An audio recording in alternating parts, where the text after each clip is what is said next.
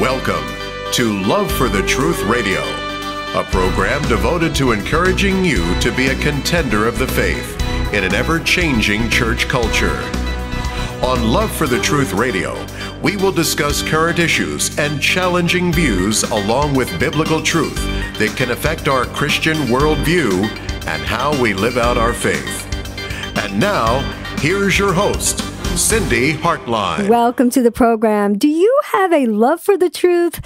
I mean, biblical truth. Are you interested in a biblical worldview? If you are a believing, professing Christian, a follower of Jesus Christ and his ways, you should be.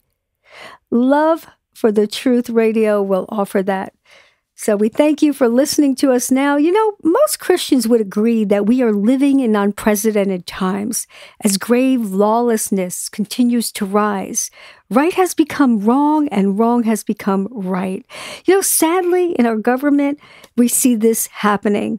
Much of our culture has lost its moral compass, and Generation Z has lost their identity with God, family, future, and sadly, with their own lives.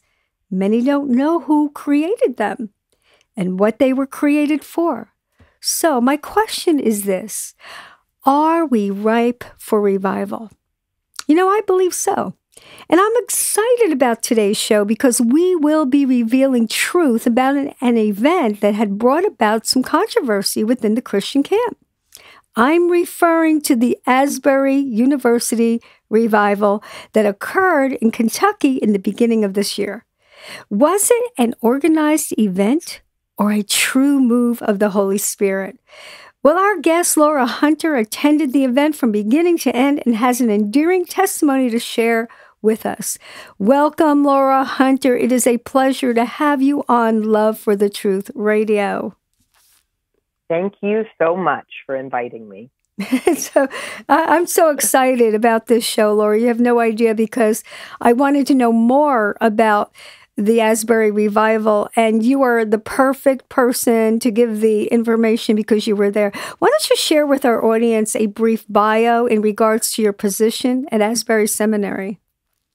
Okay, thanks. Mm-hmm. I've actually worked at the seminary for 20 years in different capacities, but the last 8 years, my job has been to work in the family housing area. So my husband and I live in family housing with all the students. Mm. We have between 400 and 500 people living in our neighborhood at any given time. And so I create programming for all the children, the youth, the couples. I work with spouses and do some formational program with those who are not attending classes. And it has been a wonderful 8 years. It's the best job I've ever had, I've decided. That is so exciting. So if you can give us more of a detail of how you are affiliated with, some of the students. How did it come back? I mean, You work for the seminary, but you are also working for the university. Is that it? Well, actually, the university and the seminary are sister organizations, institutions. Mm-hmm. In fact, the seminary was birthed out of the university. Okay. The president of the university decided that he wanted a school just for pastors. And so, in fact, this year we're celebrating our 100th year as a seminary. Wow. Actually, I came to Wilmore, where the two institutions are, when I was 3 years old, when my dad was a student. So I came back to the university as a student myself. And just within our family, starting with my dad, 20 of us have gone to the university. Oh, that's exciting. To get degrees. My siblings and their kids. And now it's almost time for grandchildren to start university. So, and many of us went across the street and are in ministry, went to the seminary. My husband got 2 degrees at the seminary. I got several degrees at the seminary. So, working at one institution, you're very connected to the other one too. So it's just across the street. That's how I got over to the services, the revival, so quickly because I was just across the street while it was happening. Oh, that's so exciting. Just for our audience to know is I heard Laura give her testimony on the Asbury Revival while I attended the Seville camp meeting. And I was so excited because there's so many people out there that believe it's such a controversy of whether or not it was really a move of the Holy Spirit. And that's what we're going to talk about today. So did you, Laura, witness the Asbury Revival? Did you witness all of it? You said you were right across the street. You did. Well, most of it. I wasn't there at the chapel service when it began. Mm-hmm. I was working across the street, and so I didn't get there until the evening. But I was hearing reports all day, of how it was going. And so when I finally got there that evening, there were probably only 500 people in the building. So it didn't start with a large crowd, but there was definitely a difference when you walked into that room. There was you could sense that God was doing something new. Wow. So, and then I was there the rest of the time. I spent, I don't know, up to 10 to 12 hours a day there, being on the prayer team. And so I would come back and do some work that needed to be done, and then go back to the to the services. So it was quite an experience to be a part of it. Yeah, and you had mentioned that you sensed a difference. If you could at least paint a picture for our audience, what that felt like or looked like, that would be great.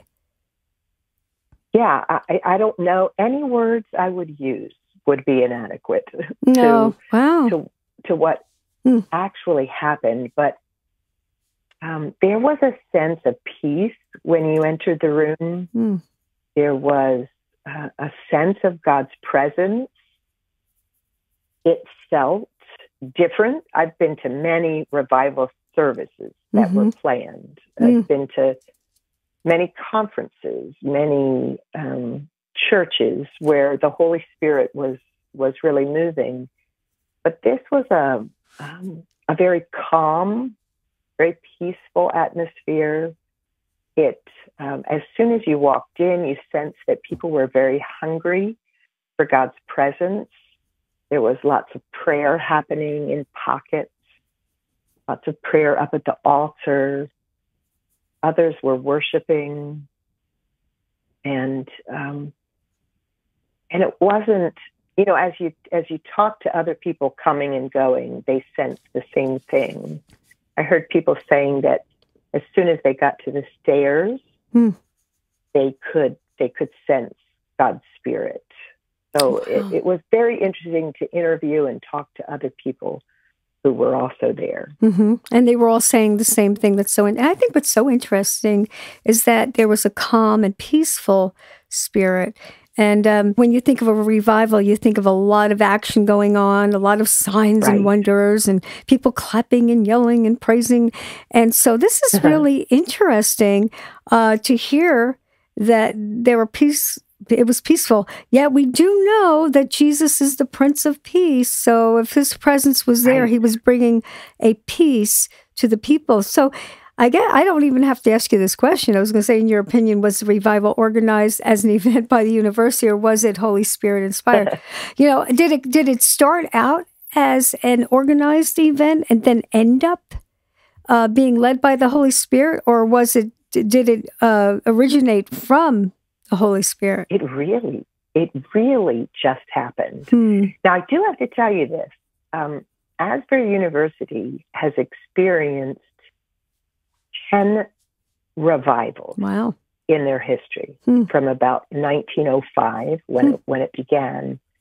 And none of them were planned. Yet here's an interesting fact. That's interesting. I believe all of them, if not most of them, also happened in February, the month of February. Really? Now, why? No one knows. No one really knows why. But they're never planned.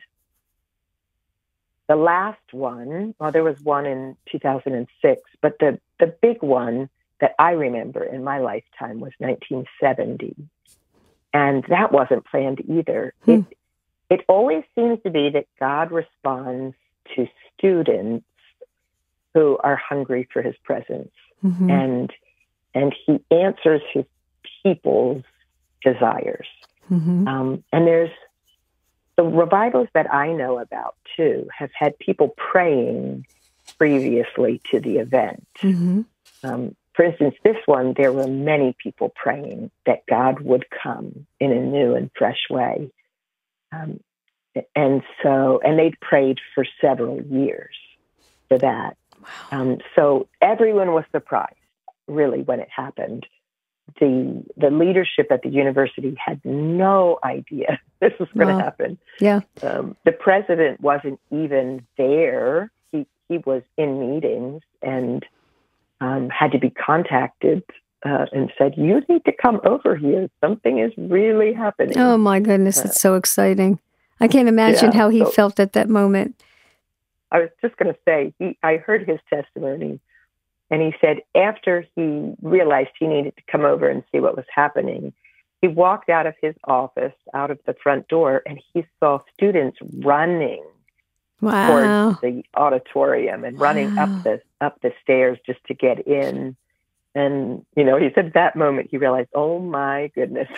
Something is going on here. Get in there and see what God's doing. Oh, that's so exciting. And what's exciting too is for students to know that God is there. He's doing something new and they want to hear it. To just picture them running, towards the area where they were praying. You had mentioned that it seems to you, after your experiences in reference to revivals, that the Holy Spirit responds to students who are hungry. That was the word that you said, hungry. Yeah. So what does that look like, students that are hungry? I mean, how do we know their heart? How do we know what they're praying for? Right. Well, your typical college student, they have chapel 3 times a week. And so the entire campus comes to it. And they come for an hour and then they leave and go to a class. Okay. So typically when they're released, everyone leaves. But this time they decided to stay. There were about 19 students who just felt like they needed to press in and pray. And so while they stayed praying, the gospel choir, who was leading worship, decided to stay and continue to worship along with them. And at some point in that extended time of prayer, one of the young men confessed some sin to a small group of students and said, "I really just want to be forgiven and I want to confess this." And all of those who were sitting around him said, after he had prayed and he felt he'd been forgiven, something happened in the room. They called it a change in the atmosphere, and they all felt it at once. Interesting. And so they continued to pray and continued to pray. And so, none of them got up to leave for lunch. They just kept praying. And eventually other students found themselves in the room too. And that's when the text began going out to other students saying, come to, they call it Hughes Auditorium. It's their chapel. All right, Laura, we're going to continue on the next segment, but we're going on a break. So we'll be right back. This is very exciting. Please stay tuned. You don't want to miss it. And so I hope that in my words you hear nothing but praise and glory to him.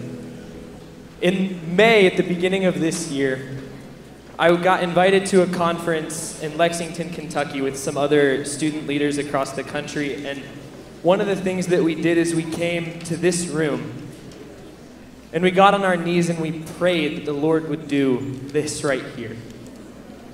And I sat back in that corner and I laid on my face and I was begging the Lord to do something.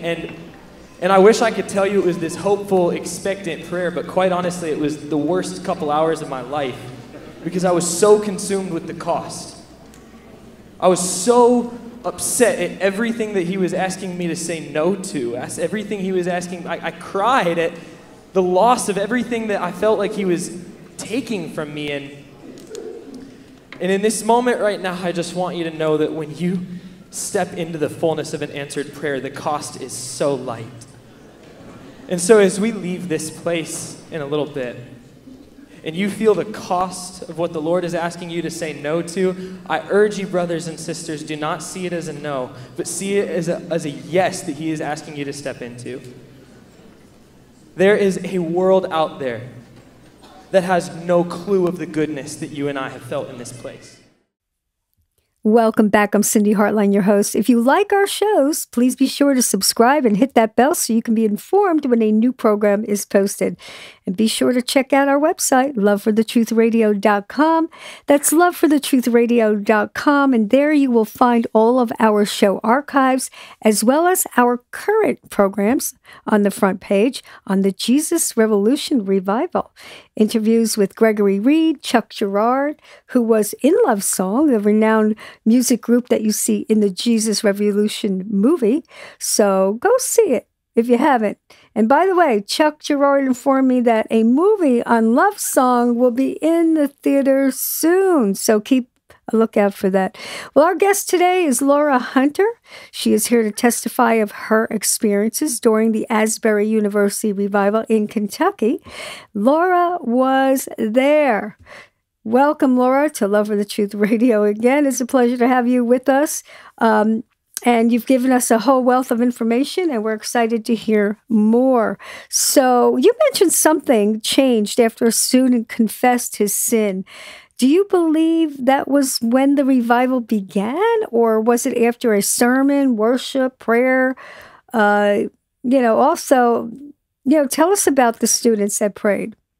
Yeah, I do believe that's when God's Spirit came in a fresh way. Wow. They had just finished a chapel service, and the preacher had preached. He actually used the sermon text of Romans 12, 9-10. It was all about letting love be genuine and hate what is evil, hold fast to what is good.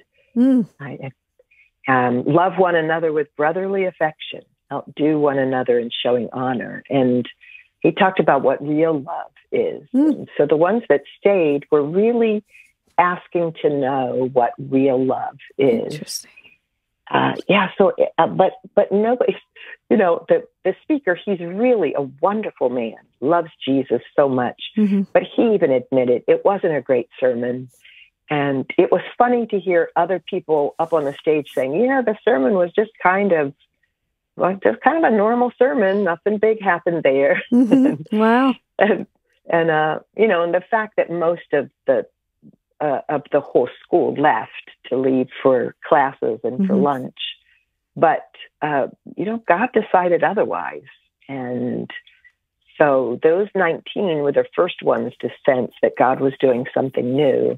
And then over time, more and more students came back. The administration came. The professors started letting people out of classes. And then, within an hour or so, we over at the seminary were hearing some of the news about it.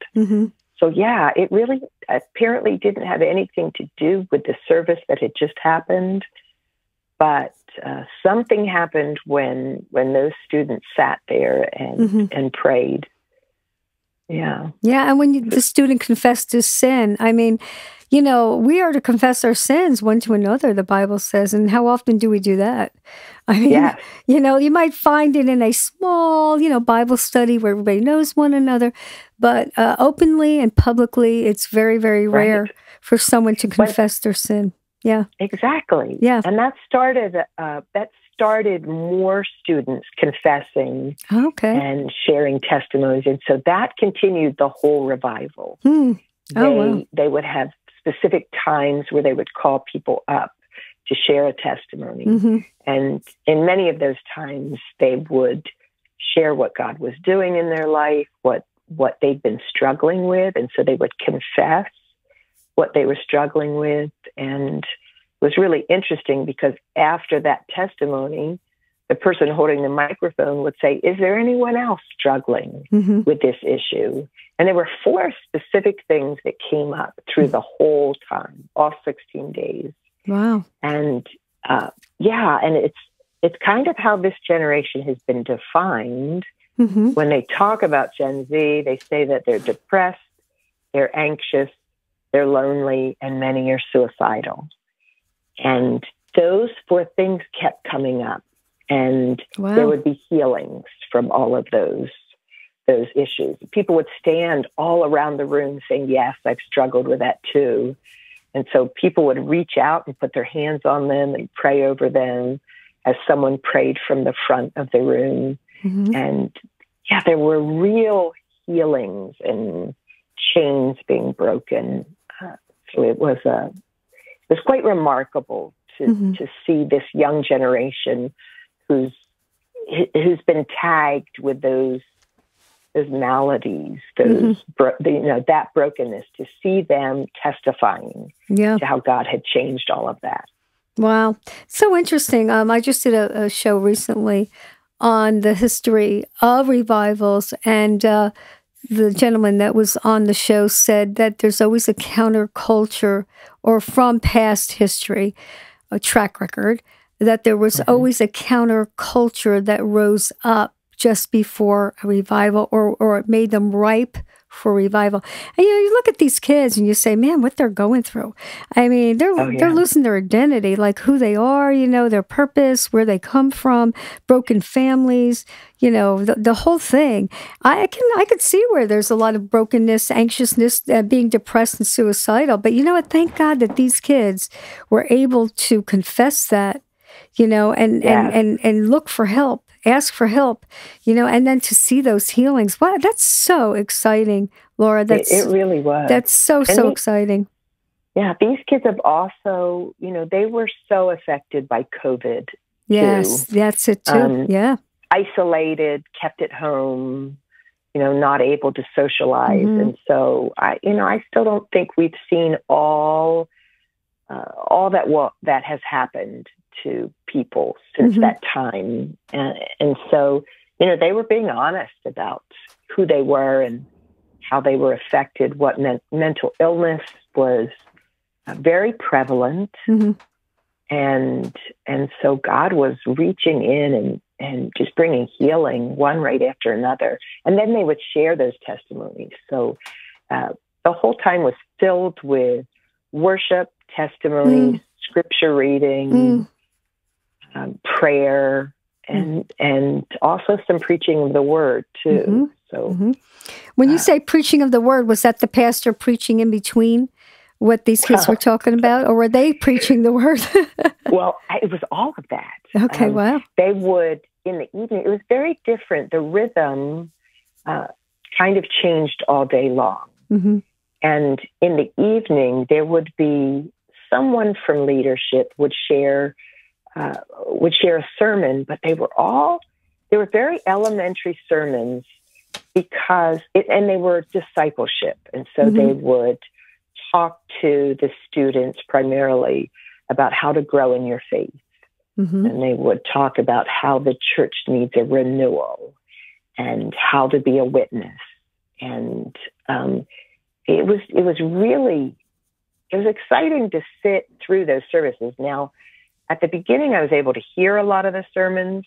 Once I started on the prayer team, the people on the prayer team are on one side of the altar, and everyone else comes up to the altar to pray. And so we prayed through most of what was happening. There was a vague understanding that someone was either speaking or testimonies were happening, but we just continued to pray for people because they would be in lines waiting to have prayer. So I don't know all of the topics while we were praying because the lines to pray never stopped. That's so interesting. Wow. And just the worship kept going. The testimonies kept being spoken. The preaching of the word was following suit. And there was a real rhythm there of the Holy Spirit, I believe. And, it's interesting, you think of the scripture that says we overcome, or they overcame, by the blood of the Lamb and the word of their testimony. I think people need to hear others testify of where they came from, how God is changing their life, how they need healing. Because when there's a brokenness, you always feel like you're the only one that's going through it. And when you hear that there's so many other people that are going through the same things, it kind of brings you together in one accord to pray and to reach out to the Lord. That's so interesting. And you were talking about how that sermon was love one another. So when you think about that was the real love, that kind of really set the premise there that we need to love one another. And when you start giving your testimony and confessing, you're talking about intimacy now. You're talking about people coming together with like-mindedness and one in heart, one in spirit. So, maybe we should, maybe our church should be like that, instead of one person or one pastor speaking. When you really think about it, the members of the body of Christ assembled together with their different gifts, sharing what they have or what the Holy Spirit's telling them to share, or sharing their most intimate testimonies. I think there's a freedom there, it's my opinion, a freedom there for the Holy Spirit to work. And it's like we're not getting in his way, in other words. Exactly. One of the marks of this time, and they're, that Asbury's not calling this a revival, they're calling it an outpouring. Because a revival can only be named looking backwards. A revival isn't just a series of services. It changes a generation. Wow. A revival spreads, like there's all these markers for true revival. It won't just stay in one place. It will move to other places. It will continue. The people who are involved in the revival will meet with other people, will share it, and it'll spread like wildfire, So looking back, someday they may say this is the mark of a true revival. But being a part of it, one of the things that marked this event was humility. There was humility on the stage. There was humility on the part of the leaders, and even just sharing your own vulnerability of brokenness was a humility that you don't see. Right. In many services, No. Well, there's not really an opportunity to even speak in most cases. Right. To even share your heart. And yet people are sitting there, and it's probably going through their minds and their hearts as they're praying to God or praying without ceasing. But we need to hear and see, I think of that scripture, taste and see that the Lord is good. Taste and see. Well, how do we do that unless we see the Holy Spirit move from one person to another, or one group to another, or in the midst of us? So I really pray that we learn from this, Laura. That I know that when we had small groups, we've always allowed others to share what was on their heart. But anyway, we are going on a break, so that was perfect timing. We'll be back with Laura Hunter, who continues to share her testimony of what the Asbury, I was going to say revival, but excuse me, what the Asbury outpouring was like. So please stay tuned. We'll be right back. I'm going to briefly talk about God's gift of kindness, which leads to repentance. For the last 2 weeks, we have been given the gift of God's kindness and have experienced an outpouring of his love. As a result of this kindness being poured out, we have experienced radical humility and repentance. Repentance is one of the intended outcomes of receiving God's kindness, as we see this in Romans 2:4, which says, God's kindness is intended to lead you to repentance. God has been meeting with us in a kind and gentle way that has overwhelmed us with his love in the natural reaction that is repentance. We have seen this since day one. So many students gathered at the altars or in their seats and were confessing sins and turning from ungodly patterns in their life, not because of worship, not because of an awesome sermon. Sorry, Zach. Not because of a perfect worded altar call, but because they experienced God's love and kindness, which led to repentance. They experienced godly sorrow rather than worldly sorrow, which 2 Corinthians 7:10 says, godly sorrow brings repentance that leads to salvation and leaves no regret, but worldly sorrow brings death. We are back with Laura Hunter, who shares her testimony of what the Asbury Revival was like. And we've heard so much about it already. And I want to be a part of she calls it an outpouring, not a revival, but I want to be a part of something like that. Do you? We need to pray for it. Pray, be hungry more for Jesus, and start praying for his presence and change to come, especially in America. Laura, what was the spiritual climate like as the revival or the outpouring continued? Did it get less and less? Did it rev up more? Were there more people coming? Were there less people coming? Give us a picture.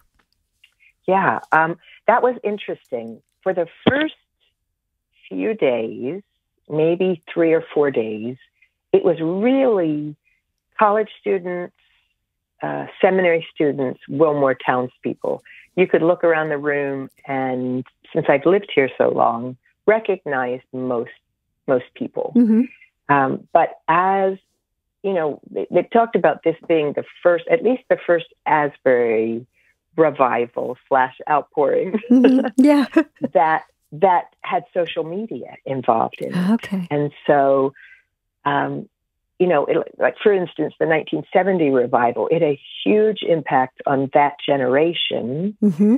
but nobody found out about it. I mean, you got some phone calls, but you didn't find out in time to get there for it. This was on social media. People were watching it. Mm-hmm. It quickly rose to about, they've had several estimates. One estimate was 50,000 people came. Mm-hmm. Another one is 100,000 people came. But they had over 200 million people on Facebook watching it. Wow. So there was a lot of press that the college had nothing to do with the press. In fact, they were stopping the press from coming into the building. They asked people to please don't live stream this. This is a personal mm-hmm. Experience with the Lord. We don't want onlookers. Yeah. We want people who are experiencing it here and now. And so it did get more intense mm-hmm. As people came. That building holds 1,500 people. Mm-hmm. So when you think about those numbers, yeah, people, there were long lines outside. Wow. But I sometimes would walk through the lines. We would take turns praying for the people who were in line. Mm-hmm. There were many people that waited 10 to 12 hours to get into the building. Wow. Yeah. And the atmosphere outside was just as wonderful. There were some people who never got in. But it was so beautiful outside too. There were groups praying. The people in line were meeting each other.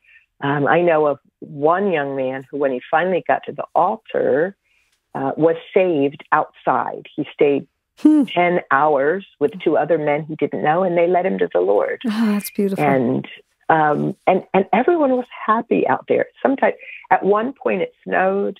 Another point, it rained all day long, and people hung in there just waiting to get inside. But it was beautiful out there. People were laughing. There were people worshiping.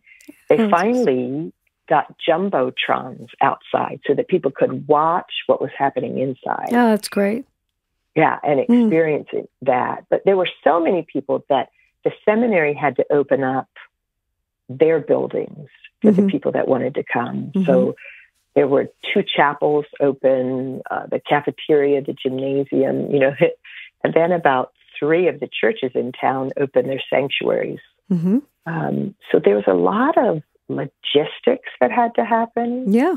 Oh, yeah. When you're not used to that many people in a specific town, in a specific area. That was my next question. I was wondering, did other churches open their doors? That's interesting.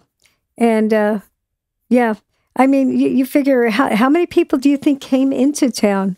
Was it about 50,000, you said? Or yes. Yeah. By the last Saturday, there had been 50,000. Mm-hmm. And then they went on until Thursday after that. But at that point, the police shut the city down. I think that's kind of historic. Oh, wow. I did not hear that. Wow. they closed off all entrances into the city, and they had a big sign, a marquee that said, "The city has reached its capacity. Please turn around and go home." Oh, my. I've never heard of anything like that. I hope somebody took a picture.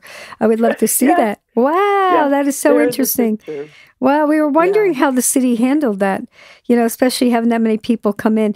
You mentioned that in the beginning there was a real spirit of peace, but then you said that I believe you said that there were people weeping. Yes. And that leaders didn't know what to do. Can you expound on that? Yeah, well, I'm not sure if the leaders, now, I was not part of the leadership. Okay. I was on the prayer team. And so, I spent my days and evenings just praying for people. But in talking with the leaders, they really didn't, you'd think with that many people, they'd have to have, somebody that kind of kept silence or kept the mood of the room. It was actually very easy. People were very welcome to weep. They would come to the altar, and most people were crying by the time they got to the altar. Some people would go to their knees as soon as they entered the room. But all of that was in repentance. Mm-hmm. And then there was a lot of joy happening simultaneously, especially with the Gen Z students. Mm-hmm. They were very vibrant in their worship. And so because it's an old building, they would have to ask anybody that was jumping while they worshiped to come down to the main floor. Oh, wow. They were afraid that the balcony might possibly... Oh, my goodness. Yeah. But people were so respectful, just really beautifully respectful outside and inside. They deferred one another. There was no real show, nobody trying to, take over and make a show of things. It just had the other word that people used along with peaceful was sweet. Isn't God's presence sweet? That's wow. And I heard that over and over again. And it's a funny thing to hear. You don't hear that often. Mm-hmm. Mm-hmm. Yeah. Well, we know that the Holy Spirit is gentle and Jesus is kind, and it's his kindness that leads us to repentance. Absolutely. So to hear that sweet word, that kind of lines up, right? We don't often feel that. And you said the leaders didn't know what to do, but then you said everything seemed to go calm and it kind of fell into place. And it wasn't like they were like, oh my gosh, we need more leaders. Let's, No. In fact, you never knew who the leaders were. Oh, interesting. I remember that people would come up to make announcements. They would give their first name. Even the president of the university, when he would come up to share something, he would say, "Hey, my name's Kevin. We're just happy you're here. Thanks for joining us. We hope God meets you." And, and you're like, yes, you're Kevin, but you're also the president of the university. Yeah. But many people called this the nameless and faceless revival. Wow. And I thought that's really true. No one was trying to make a show of it. There were many very well-known Christian leaders there and worship leaders, and none of them had time on stage. They just sat and enjoyed God's presence along with the rest of the people there. Mm-hmm. Well, that tells you something, doesn't it? When the human part of us or the fleshly part gets involved, we quench the Holy Spirit sometimes. Right. So I love that. I remember you saying that to me. That, there was, no one was, acting proud, or they were, being seen, or those that were renowned. I love that. So you did mention, and share with us the story about that woman who testified that she always felt alone. Do you remember telling me that story? Yeah. Yeah, that was a really beautiful moment. I so enjoyed listening to these young people share and share how God had changed their life. This one woman was still, I call her a woman, and she is a woman. She's a very young college student. And she talked about how she'd been at the school for at least a year and felt alone, always felt alone. She said, I feel like I I walk around and no one even sees me. Oh, wow. And then she said, I've asked God, to come and heal that. And I believe that he's the God who sees, just like in the story of Hagar. Mm-hmm. And as she was speaking, this is still early in the time. They were mostly students. They began to stand up and they would call out to her, I see you. That's beautiful. I see you. Oh, and that happened around the room. And it touched so many people. It seemed like every time something like that happened, those who were experiencing the same thing would be touched, and then they'd begin to cry. And so people would gather around them and pray for them. And healing started to happen around the room when one person would confess or have a prayer request. Another one that was really interesting, a young boy who had graduated. He was an international graduate. He said, I spent everything I had to get here. I haven't been able to find a job since I graduated, and I just came because I knew God was going to meet me here. That's beautiful. And as he was talking, someone from the balcony called out his name and threw money down on the stage I could front cry. of him. Wow. Immediately, Wow. without thinking, mostly students started running to the stage with their own cash and throwing it onto the stage at his feet. Wow. And I could cry. I could be crying on that one. Oh, gosh. It reminds me of Acts. That there was no need. Exactly. Everybody fulfilled each other's need. Boy, I long for that, Laura. I totally long for that. For the community that we know exists in Christ that we often cannot find even in church, Yes. And boy, what a beautiful, beautiful story. The need was met right then and there. And guess what? People are so excited to help with those needs. Yes. You're being a part of something that God wants you to be a part of. You're not made to do it. You're giving because the Holy Spirit unctioned you to do it. Boy, I just love that. How did you, I'm like ready to cry. I don't know if I can keep talking, but how did you react to all of that, what was happening? Were you able to contain yourself?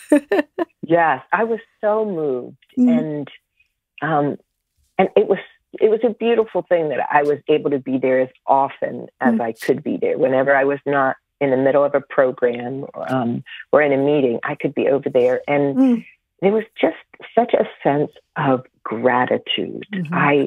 When my family left Wilmore in 1968, it was 2 years later that revival came to Wilmore. And, it was such a privilege to be there this time, in this moment. I kept thanking God the whole time. Thank you, Jesus, for letting me experience this and see your presence like this. Well, we're going on a break, so it's getting really awesome. Please stay tuned. You don't want to miss the end. We want to encourage you too. So let's pray for an outpouring. We need it. In 2 Timothy chapter 3, we read that men shall be lovers of their own selves, covetous, boasters, proud, blasphemers, disobedient to parents, unthankful, unholy, without natural affection, truce breakers, false accusers, without self-control, fierce, despisers of those that are good, traitors, heady, high-minded, lovers of pleasure more than lovers of God, having a form of godliness but denying the power thereof. From such turn away. They will be ever learning and never able to come to the knowledge of the truth. Thank you for having a love for the truth. Welcome back. Laura Hunter shared a wealth of information about the Asbury outpouring/revival today, and we're going to wrap this up. But boy, it's so interesting. I think we're going to learn a few things from this. Laura, in reference to, I started to weep when you were telling the story about this young man that didn't have a job. He couldn't, and here people are throwing money down from the balcony, and students running up to the stage to give their money. And you were saying that a professor, what did that professor say? Yeah, I was standing outside. We were part of the team praying with the outside people. And this college professor said, well, now I know this thing is real, because college students do not give up their cash for anything. That's interesting. Oh my gosh. Well, we know, things are really different. What I love is, so far what I was hearing, and maybe we can hold on to, is that there was a peace, a sweetness. It was calm. And, when we think of Jesus, the scripture says that it's his kindness that leads us to repentance. That's a spirit. It's a spirit of Christ, and we don't often see that or feel that. It's very interesting. You said that people were coming from everywhere, even out of the country? Yeah, there were many countries there. Wow. And even after the services, the outpouring closed, there were still people coming because they'd already made their plane flights. Wow. And so from all over one country that was there in vast numbers was Brazil. And many of them brought their Brazilian flags. I had one person lay their flag down on the altar, and they said, all I want you to do is lay your hands on this flag and pray for my country. Wow. And so that was a really interesting, there were some interesting themes. I led a little girl who really she told me she spoke Russian and Spanish in the halted English, and I was able to lead her to the Lord. She was 10 years old. But many people from other countries there, and it was very sweet to see how engaged and in awe they were of what God was doing, and wanting to take it home with them. And that was, that's what we believe God planned all along, was that people would come and they would go, and it would spread like fire. Yeah. Now, have you heard anything about it spreading, or will these people keep in touch, or it's just something that we shouldn't even ask or know about? We have, and I remember in the 1970 revival, they sent people out, and that's actually how I got saved. A team from Asbury University came to my church. I was 10 years old, and I was saved just from their stories, just hearing about what God was doing. And so was a large number of our church body was saved that during those testimonies. And so this summer, there's been a lot of traveling.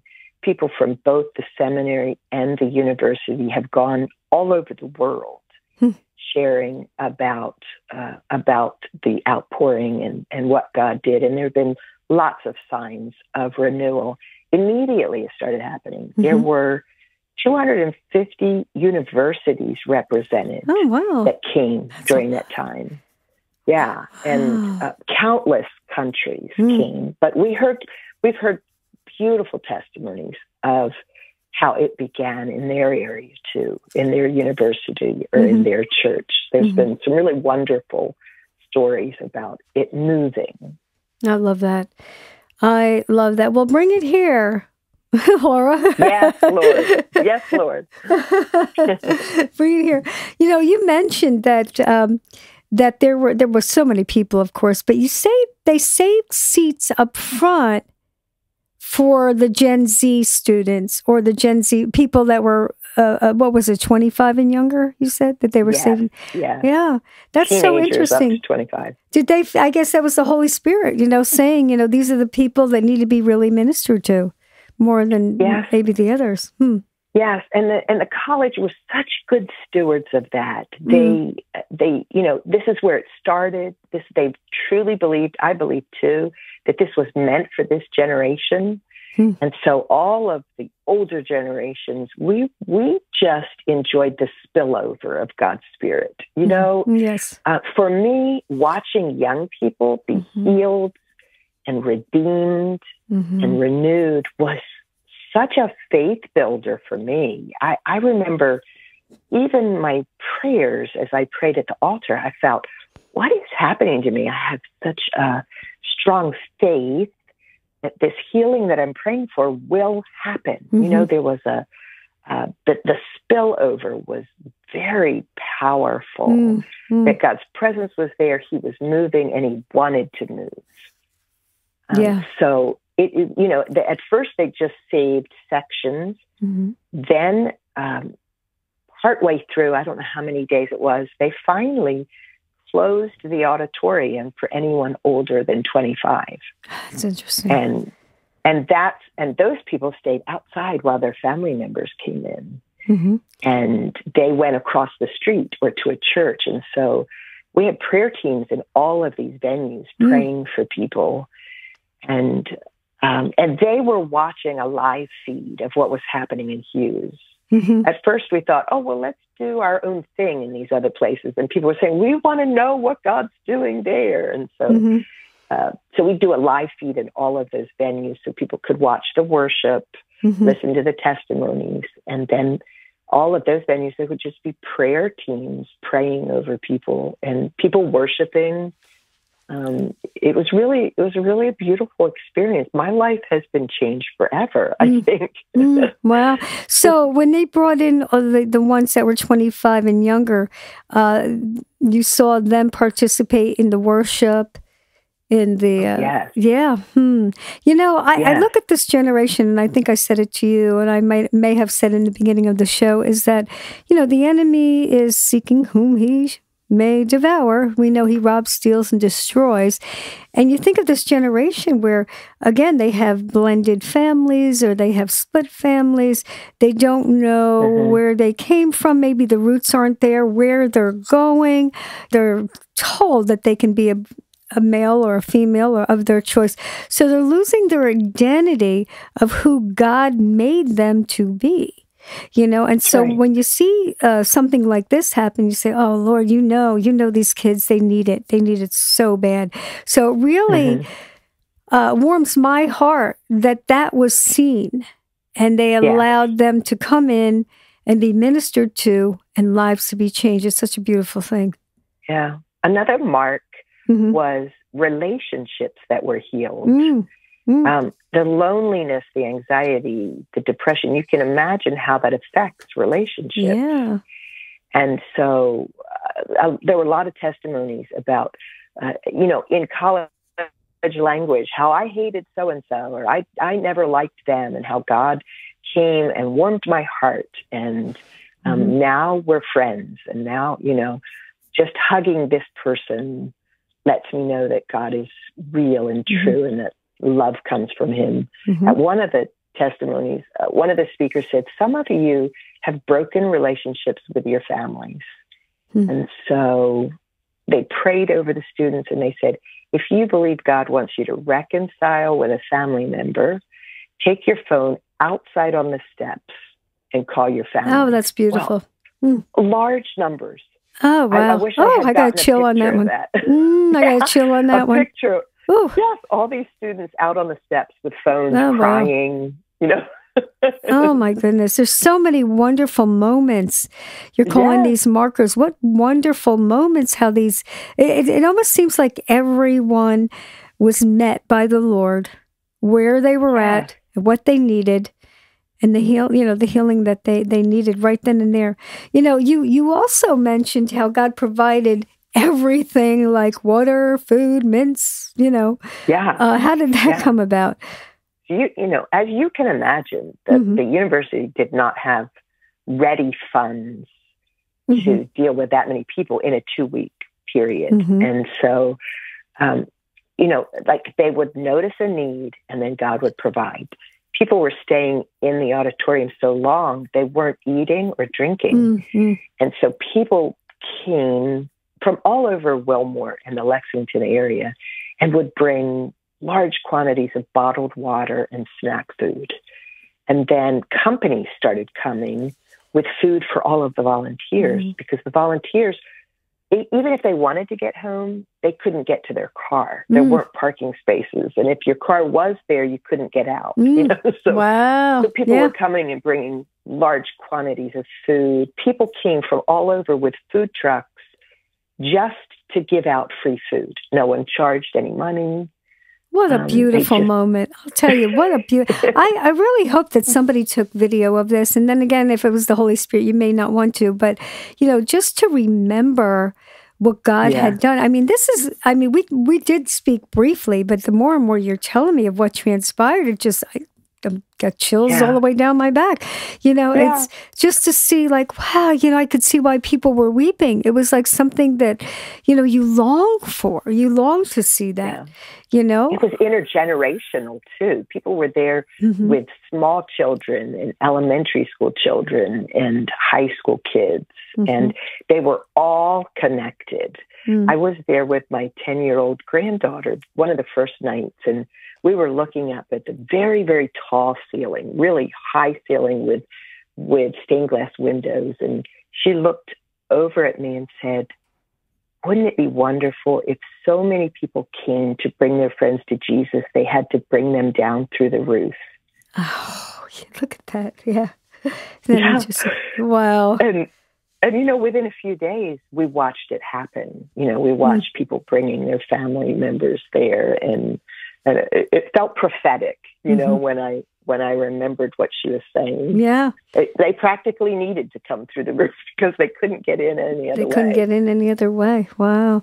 So you had mentioned this was a 2-week event, right? That just seemed to... Yes. 16 days. It was how many days? 16. 16 days. Did they have to, did you feel the Holy Spirit like kind of leaving? I don't know if that's the proper way to say it, but leaving, or did they have to end it because it was getting to be too much in the town? Like how did that happen? Yeah. I honestly believe it could still be continuing to this day. It was that strong. There were still thousands and thousands of people outside on that last evening. But, once the police had closed down the city and there weren't enough porta potties. That's right. It just wasn't enough space for good health and safety. Although I know of no instance where anyone was harmed or anyone was in danger, it was still a security risk. We eventually had to get security officers just to check bags before people came in. And that, they were volunteers. I remember the Billy Graham, the Cove from Billy Graham, they sent their security officers to work for us for free. And other places donated their security officers just to come and help. Because the crowds were so large. But, even with the calm atmosphere, they wanted to be vigilant. To keep absolutely. The college students safe. But they're minors. Some of those are minors. And, eventually the school had to make a really hard decision that they are a university and their primary purpose is to care for the college students. And to give them an education. Right. And logically, God knew that when he showed himself at a university. He wasn't saying, oh, what a shame, I would have stayed here longer. But he knew. And God's heart, too, is that this would spread, that it would be in many countries, in many cities, in many towns. And so the last night, it was just as vibrant, maybe more so, than any of the days or nights. It was just as full, with just as long a line.